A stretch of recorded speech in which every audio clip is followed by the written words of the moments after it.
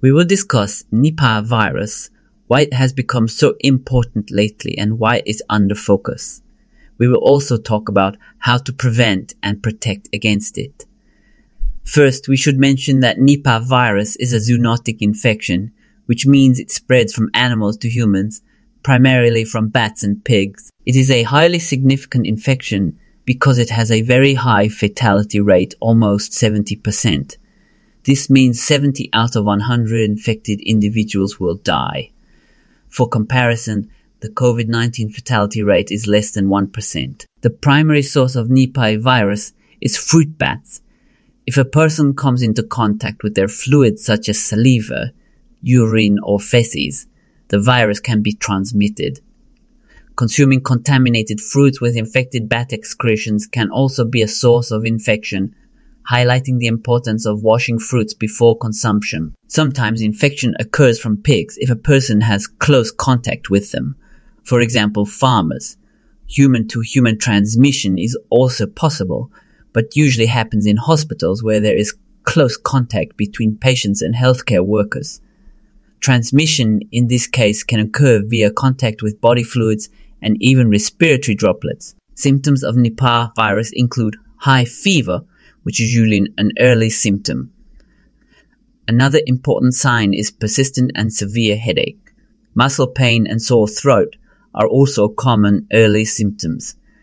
As the disease progresses, respiratory symptoms occur, such as cough, difficulty breathing, and severe respiratory distress. The primary cause of death in Nipah virus infection is encephalitis, which is an inflammation of the brain. This can lead to brain swelling, increased intracranial pressure, and damage to critical brain functions. Additionally, in advanced stages, the virus spreads to various parts of the body, leading to multi-organ failure, which is also a cause of death. Currently, there is no treatment for Nipah virus and no vaccine available at this stage. For respiratory distress, intensive care units and mechanical ventilation are used. Patients who develop severe encephalitis have a higher risk of death. Neurological symptoms like seizures, altered consciousness, and coma indicate a more severe course of the disease. At this stage, human-to-human transmission is not common, especially in casual everyday contact. However, we are unable to predict if human-to-human transmission will become easier in the future. Recent outbreaks have shown that human-to-human transmission can occur, but usually requires prolonged and close contact. For example, in the 2001 outbreak, 75% of the infected people were hospital workers who had close contact with infected patients.